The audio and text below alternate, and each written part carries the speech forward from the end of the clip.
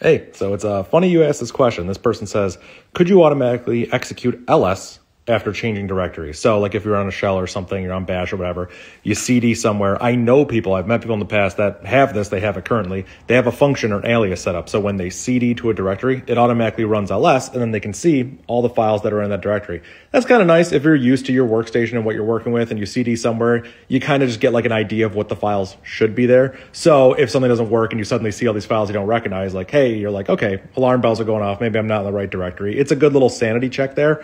I don't personally do it that way. And the reason I don't do it is because I can think of situations where it would be really bad, and that's not what I want. So like, let me give you an example. If I cd into a directory that has 5 files, ls is super fast. I get 5 files. If I cd into a directory that has 1,000,000 files, it's just going to hang. Like the cd will be successful, but then ls has to run. Who knows how long they'll take.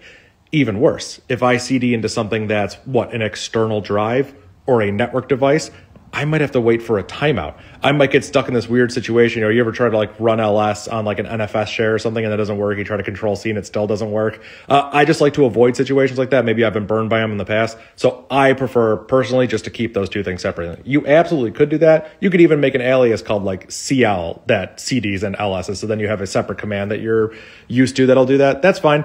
But I've known people who override CD to specifically go into a directory and then ls it. I don't like that. I just don't like that because I can think of so many situations where it could be hanging and that's not what I want. I can get into a bad situation. So yeah.